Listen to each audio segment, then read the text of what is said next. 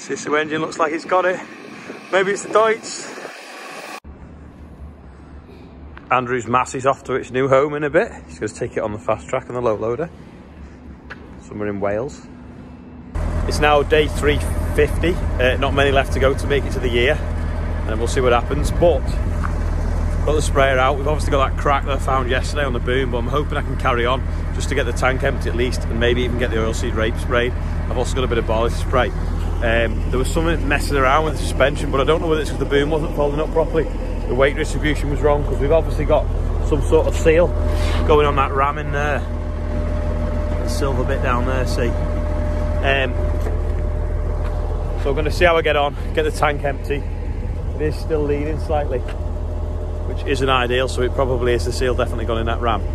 But it'd be better if the tank's empty, because we're going to have to jack it up to change that ram anyway. Thanks to everyone that's watching and everyone that's subscribing and everyone that's liking, because basically that means if you watch it and if you press like, then YouTube shows it to more people, and the more people YouTube shows it to me, then I end up with like a 0.00 something of a pence, but that all adds up, and if it keeps adding up, then I'll order a new one of them. Now they're costing me about £2,000 a month. Now it's a long way to go for YouTube to buy me a sprayer, but I think it could be possible. So thanks everyone for watching, because you're buying my new sprayer, I hope. So let's get some spraying done and see how we get on. I hope you can hear me, but basically that ram is leaking oil internally, and if the engine revs are up, it can just about hold itself level, but when the engine revs drop, it just starts to weep down slowly. So what I'm going to do is I'm going to put a cable tie around this lever to up there to hold the valve open further, so it always just pumps a bit more oil in than it needs to try and keep me going. If not, I'll have to mess around with this valve and hold it down and bring the machine down level to carry on. Bit of a pain really, because it seems to have broken while it's not been in a lot of use. Just the field now. No fungicide, so there's a trial plot in this field here. I was just checking whether this is the fungicide one or the herbicide one, because I'm basically going to spray herbicide to knock out these things, mayweeds and stuff. That's the oilseed rape, that's what we want, but these things we don't. Put a cable tie around that suspension, and it's just holding itself level now, so hopefully I'll be able to carry on, but I can't go too hard because obviously I've got the crack in this here. See it there in the middle of the screen now, so don't want it to snap completely, otherwise we won't be able to fold up. But that cable tie there is just keeping a little bit of pressure on the valve, so the valve's slightly open, it's just keeping the oil just right. The machine now is sitting level, so we'll finish folding out. That's 12 metres, we'll fold to 36, and then we'll get this field sprayed. Perfect day for spraying now, it's just so still, it's unbelievable. Oh well, it seems to be working okay, the sprayer. It's sitting pretty level. We'll get this field finished, we'll see what that link looks like, and see if we need to weld it up to carry on, or we just kind of call it a day, get the parts tomorrow, and then keep going. I don't know if anyone remembers, but this drain washed sort of like last summer, and we didn't get a chance to bring the digger down and have a look, and then we didn't want to disturb the oilseed rape, but it's getting bigger and bigger and bigger. And then there's another one now washed next to it. So I don't know if you can see because of the size of the sprayer, it's a pretty big hole. So obviously there's water flowing underneath, and it's just washing the soil and just taking it with it. So we do need to dig down to that and sort that out before we lose a tractor or combine down it. I hope it is a drain wash, because where them houses were used to be a coal mine, and it's not a mine shaft opened up. Was that? Won't be very good, would it? I reckon there's an echo if you shout down it. Echo! No. Lambing update. Some of them now are 2 weeks old.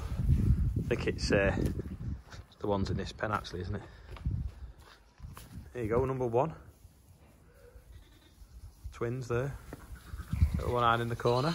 Number four's over there. All looking quite happy. Been quite mild for them, to be fair.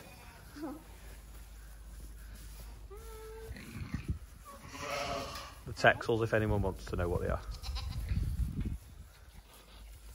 Top quality hay there.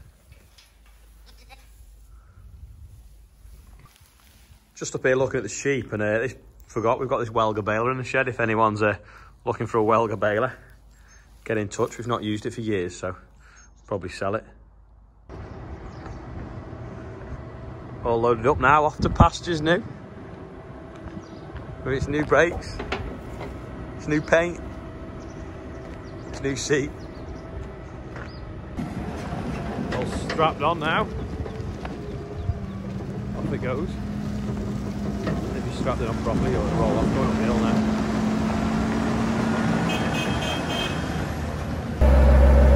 That's a little bit too close. Camera's up there. Well, I can't see that.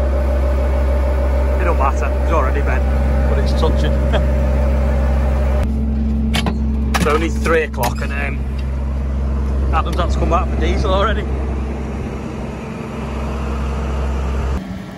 Right, we've got the 724, the Fastrac, and some straps. So let's just see which pulls the best. 5, 4, 3, 2, 1, go!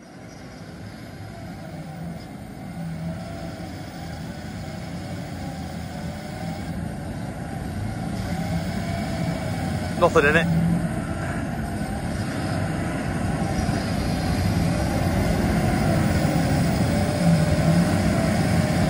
Yeah, nothing in it. Fastrac 724 drag race.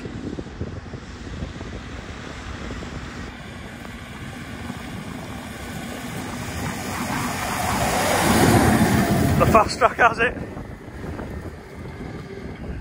Right. Take 2, drag race, Fastrac, fendt. The fendt, the Fastrac is over a ton heavier. It's got about a worse start though.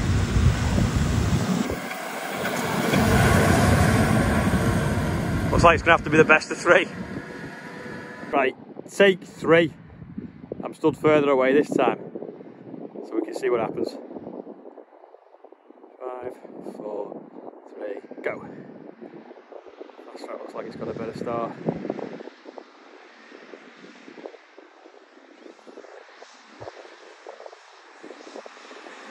Sisu engine looks like it's got it. Maybe it's the Deutz.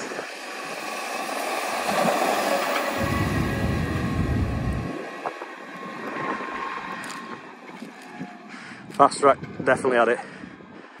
That's pretty surprising really, because the Fastrac weighs 1,200 kilos more than the fendt. The Valtra engine is obviously more torquey than the Deutz engine in the fendt.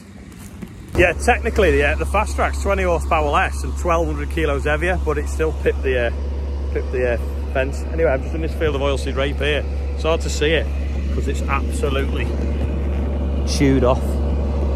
See, it just totally like stripped there. But they've done the whole field, so it means it doesn't need any fungicide because there's nothing disease in the leaves, but they need to keep off it now so it can grow and then we can get a yield out of it. Interesting patch here where something's been missed with the spray. I don't know whether it was the curb or something else. You see the weed that's took over in that little triangle there.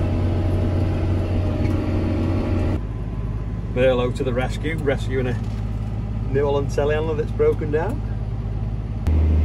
Arm on the sprayer, there's Adam there working some ground with the Sumo. Some that we didn't get a cover crop on, so it's quite compacted. It's going to be spring barley. You see all the seagulls nicking the earthworms. We'll have a better look to that tomorrow.